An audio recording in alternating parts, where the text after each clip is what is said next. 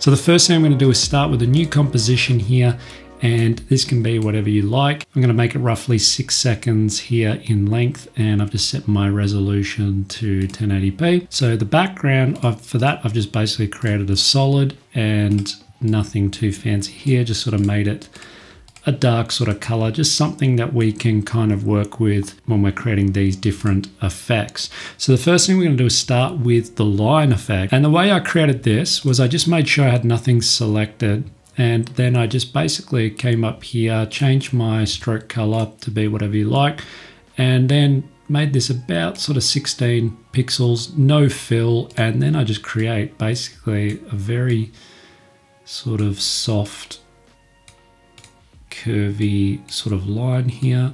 Maybe bring these back, nothing too fancy. And then what I'm going to do with this is I want to add just a few effects to this to make it sort of stand out. So the first thing I want to add is I'm going to add this, basically this glow effect. Now you can find this by searching for it up here and then just dragging it onto that layer. For this, what I'm going to do is drag the glow threshold all the way down to 0. I'm going to drag the radius right up. So if you want more or less of that, you can just sort of drag that up. And then the intensity, you can scale this up or down. Those are my settings if you want to follow along with exactly. I've just left this as add, and then you can basically also change this to the A and B colors and make this, say, like a bright yellow. You can change these colors later, so it doesn't really matter, but you're just trying to match to the rough sort of color that you're working with.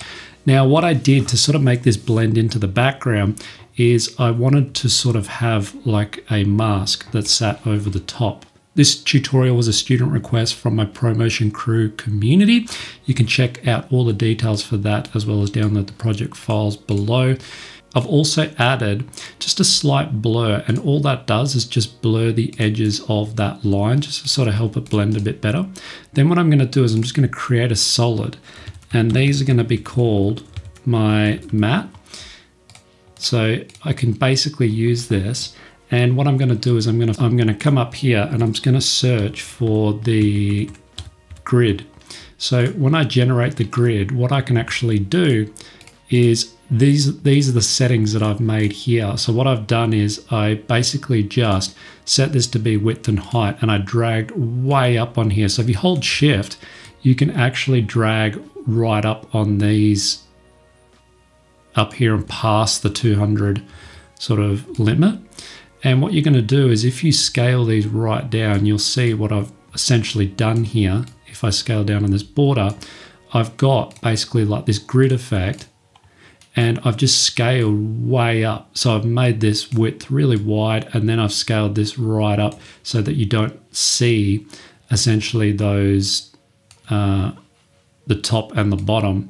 Now, if I scale this right up, then we kind of end up with those lines. Now, to off-center this, what you can actually do is just move that up, and you end up with these lines like that. And if I drag down on this, now we can start to see that I've got these sort of these blocks.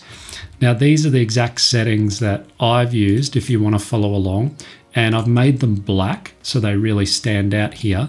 And then what I've also done is I've added just basically like a Gaussian blur. So that just kind of gives them a blur effect. Now, to actually animate these, I'm going to come down to the anchor point here, and I'm going to create a keyframe here at the beginning and then go across and create one at the end. And with this first number, what you can actually do is just drag this across. Now that's moving quite fast, so I'm just going to drag backwards on this just to sort of slow it down. And it's just a matter of trying to find the right sort of speed that you want. Again, you can always adjust this later, but that's basically the speed in which I want it to move. Now, if I go back to my line lay here, and if I just label that, just maybe line 1, I'm going to turn off that matte, and I'm going to link this one here by toggling these modes and switches to that matte. So now we should be able to see, you know, only the parts in between that. If you click this, you'll be able to basically reverse that. But now you've got a control where you can basically scale up. So if you want more blending or softer between those edges, you can also dial back on this if you want more gaps. So for instance, if I take this line and I basically flip it so it's inverted, then what I can do is if I hit T on my matte, I can basically drag down that opacity. So if I make this something like 96, you just get a very sort of a slight fade in there. Now at the moment you should have these lines sort of moving across like that. Now we can customize this by taking that layer and then duplicating it, which is that line, so it's following the exact same thing, and we're going to tune this line to basically be a bit brighter on those parts. So on this line 2, what I'm going to do is just delete the glow, and I'm going to come up here and basically make this a lot brighter into the color that I kind of want here. So I want it to be quite yellow. And then I'm also just going to basically scale up on this blurriness here, and that's going to create that really sort of soft edge look there. Another thing that I also did was I went up to the top here and I added just the grain. So you can add grain into your thing, and that basically will just help it give it a little bit of texture. You can see in here before and after. Those are the exact settings that I've used for mine, and you can kind of see that in there. You might also want to go into the animation and just basically remove any animation so that it doesn't basically animate that. Otherwise you can leave that on, it doesn't really matter. And there you go, we've kind of got that kind of where we want it. Now what you can also do is if you want to dial that back, you can also make this like a white. You can basically change the color on this. It doesn't really matter. You've got control over whatever you want to do there. So that's basically how I created the little line effect. The other part of this was creating this hand. So you basically have like this hand, which you can see from the animation is sort of like closing. I would say from the original reference that I watched, this would actually be a 3D model that they've imported and then they can actually animate it. That's how you're going to get the best results. But I'll show you a quick way of the way that I did it to basically get around this to work with, say, a 2D image. So this is the image that I'm working with here, or I sourced, and this is basically just going to sort of, I'm just going to drop this in here, and I can just hit W on my keyboard to sort of rotate this around. So the first thing I want to do with this is I basically just want to add a little bit of texture. So I'm going to add just the grain here, and I'm going to add a hue and saturation, drag down on that saturation, and then I've also just added a little bit of curves here just to sort of soften that out. And that's all the settings that I've used there just to kind of get that sort of washed out sort of look. Then for this part, what I want to do is really isolate just the parts in which I'm going to animate. So I'm just going to adjust this a little bit more to kind of get it in the right position. And then what I'm going to do is just with my pen tool, I'm just going to come up here and just isolate these parts just here. Now don't have to worry about these parts down underneath here or outside of this, because this is a PNG and it's got a transparent background. We're not going to see that. So I'm just going to isolate those little things there, those fingers, and then I can just come down here and just make this, give it a very slight sort of feather, maybe something like that, maybe scale down on that expansion, maybe to like -1 or something like that, just to sort of give it a bit of a softer look. You can refine that a bit more if you like. I'm also just going to set that one to be none, and then I'm going to come up here and add another one for this part. Sort of cut this part off, and then just sort of bring this up like that, and then maybe give this also just a very slight feather, something like that, and also just add that part on there. So with these, what I can do is, now that I've got that, I'm just going to duplicate this, and this one I'm going to drag underneath that line. And these masks, what I'm going to do is delete those because I don't need those, and I'm just going to create a mask which sort of isolates this part of the hand. So this will come into play a little bit later, but I'm just going to turn that one off because that's going to be the other side of the hand. And to animate this, what I'm going to do is I'm going to come up to that top one again, and I'm going to come up here to the puppet tool, and with my playhead here at the start, what I'm going to do is I'm going to create basically like a point. You can turn off this thing here because we don't necessarily need that.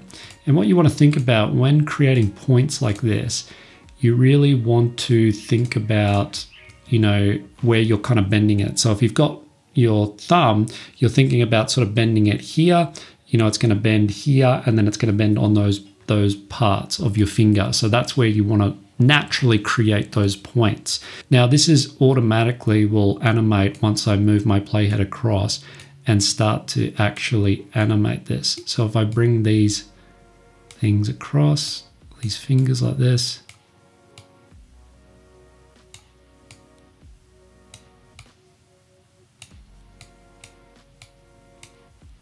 maybe something like that, you can kind of see it animating. You can kind of stretch it. You can kind of stretch the image to do what you want. The downside to using this method is that there are limitations to how far you can push it. To get the background to sort of sit back in, so to get this image here on the background, that's when we reactivate that layer underneath. And what you'll need to do is you'll need to animate this basically path a little bit as it's moving, you know, forward or backwards. You might need to adjust this. So what I like to do is come back here, create a mask path, go forward on my timeline, and then maybe just adjust these. So you can see we get that animation playing out there and it looks pretty realistic. You might need to cover up a few things in here.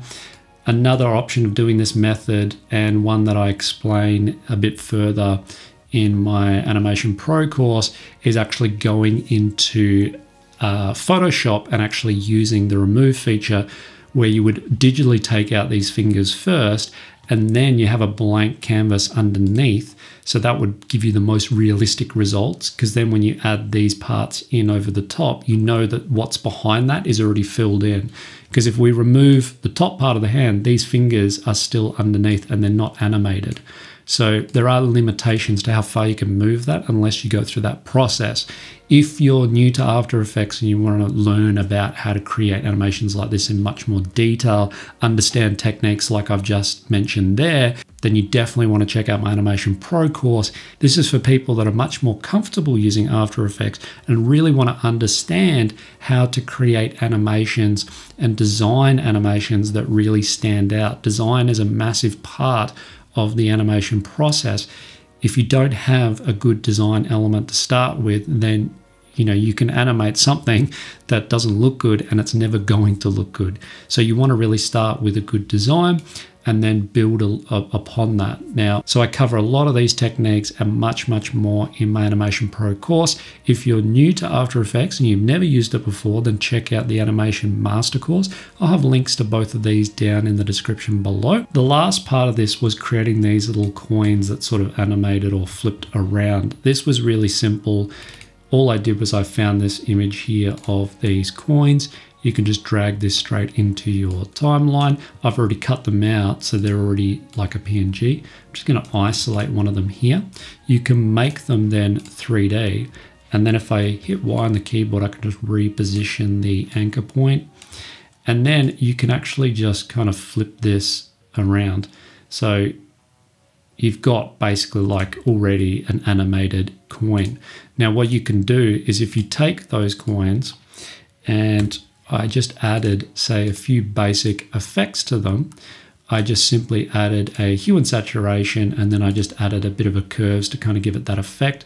You can drag it above or below that hand, so you can position it however you like. And then to animate it, all you do is you go down to the position properties and you can just basically move them.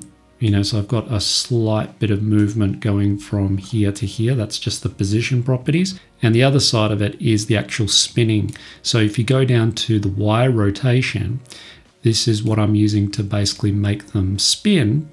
You can basically just Option or Alt click on your stopwatch, and then you can just type out time times, I'm using 100 here. This is going to be the speed in which they rotate. You can also add a bit of motion blur on for that layer, and then also just add it on for the composition. And this kind of gives you that finished effect. It's really simple, but looks really good. The last part of this was just to kind of create those little elements just to make this whole thing shine. And that was creating some text. So I just simply got my text tool here. I type out my letters or whatever your text is going to be. And to that, all I did then was I just come over here And if yours is not there, then you can just basically come down to the effects and presets menu. And under here, there's a whole bunch of text animations in. With your playhead here at the start, you can literally just drag this onto those layers. So you can use the straight in by characters, or you could use the slow fade on. You could use the slide up by characters as well, and that's going to do each individual letter. I just used those presets over here to create that effect. And then overall, what I did was I just created a new adjustment layer, and to that adjustment layer then I just add a little bit of grain, and the grain is really just kind of makes it stand out. So you can dial this up or down. That really kind of just gives it a lot of texture, and that's really what a lot of this is all about. It's just kind of creating that really nice sort of texture. So that's it for this tutorial. So it was straightforward and easy tutorial to follow along with. I'll have links to all of those things that I mentioned down in the description below. If you join the ProMotion Crew Gold membership, then you also get access to the bonus composition, which I've included as part of that download. You also get access to a ton of project files for After Effects for a lot of the tutorials that I've done on YouTube. And most of those also have bonus compositions that you can also get as part of those downloads. That's it for this video. Hopefully you've picked up something that you can use in your own videos. Thanks for watching, and I'll catch you in the next one.